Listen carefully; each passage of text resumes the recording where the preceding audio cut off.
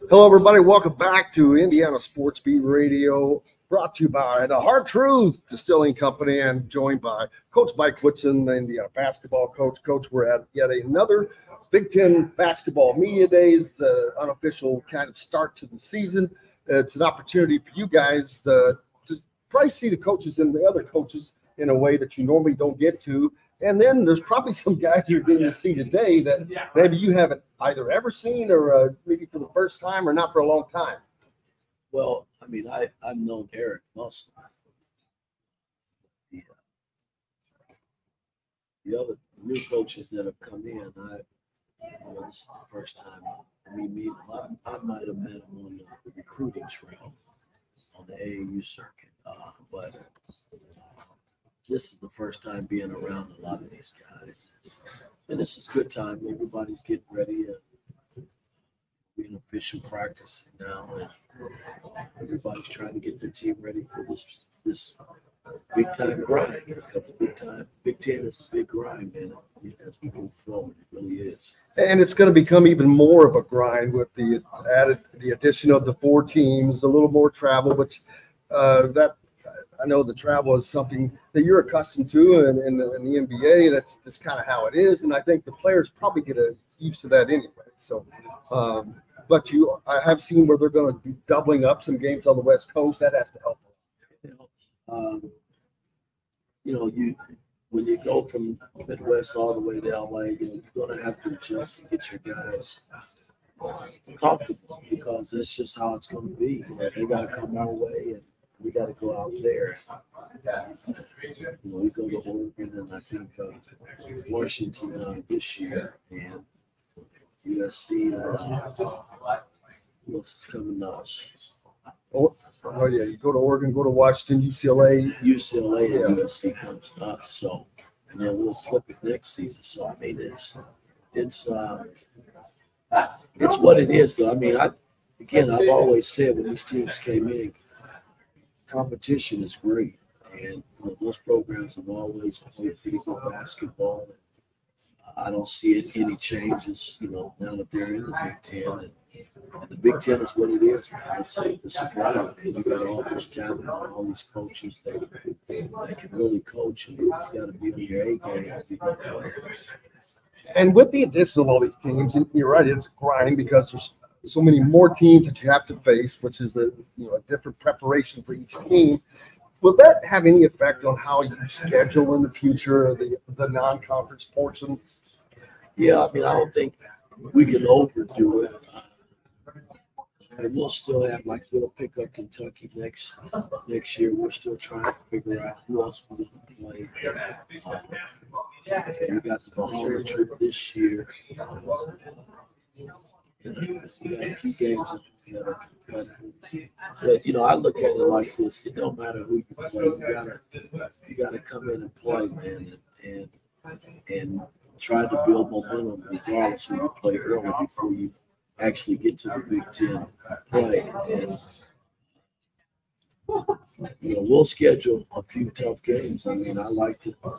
There's been talks about teams like Duke, maybe Carolina, here in the future, along with Kentucky's series that we'll have for the next 4 years. So, I mean, you still got to play some top teams, I think, to see exactly where you possibly be as a ball. And this year that will happen in the Bahamas. You start off with Louisville, a team that you played early last year, but they are nothing like the team from last year because they have as many transfer players as Indiana brought in. Louisville brought in 13 new guys, an entirely new roster that you're facing. Well, that's where we are in college basketball. I mean, I go back to when I first took the job. I think we brought in 4 players that year, 5 next year, 7 last year, and 7 this year. So, I mean, it's what it is, man. I mean, we're going to have to adjust based on who stays and who leaves. And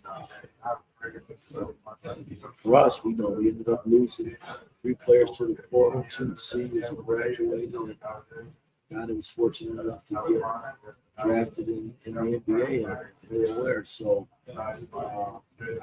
I'm happy and pleased in terms of where we are. But when I look at other teams, like you mentioned, that's a lot of players to put on your roster and try to make it work.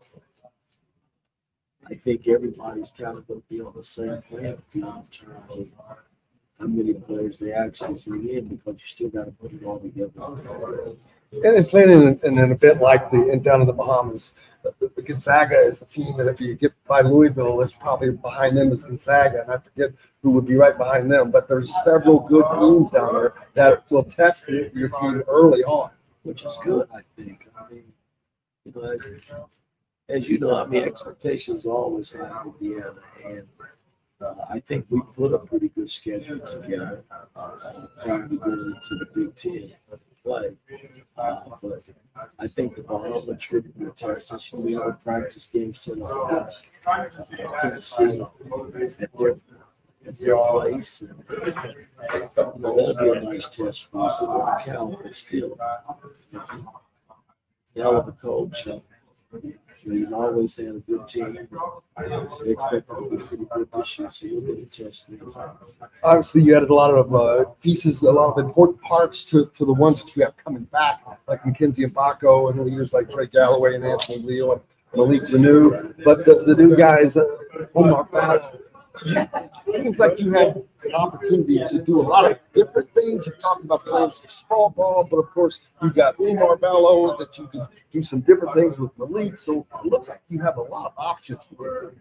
At this point, we're experimenting with a lot of different combinations in our scrimmages now. Guys are very open-minded in terms of what we're trying to do. And, our perimeter play, even not having Gallo at full strength and Jakaya, it's still hard to say where we are as a ball player. It's going to be both of those guys back, and especially Galloway, because he's been such a big part of what we've done over the last 3 years. So I think once we get those guys back full go, and give them a better idea of what the different combinations that I can use when I do those small balls. Do you know how long that you're going to have to wait for that to happen for you to be able to do that with those two guys? No, not really. I mean,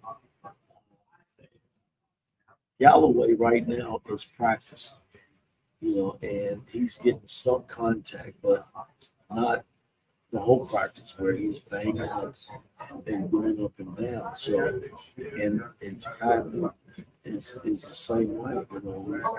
We just kind of slow walking and make sure that when the season starts, that's more important to have them ready to go into basketball for. So, I don't know exactly when those two guys will be full go.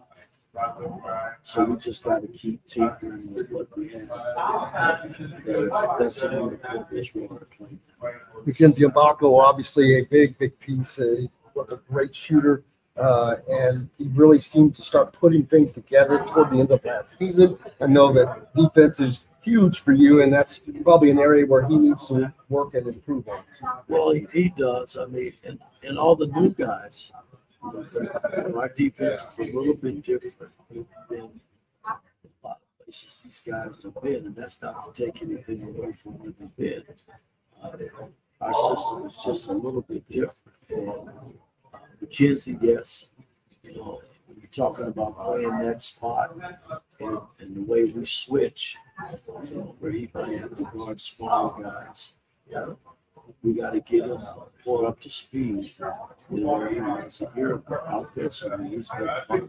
I think Goody is a pleasant surprise in terms of how he's coming in and something that's really shooting the ball extremely well. Such a hard game because he's a senior, and we're going to need that. We got enough good seniors on it.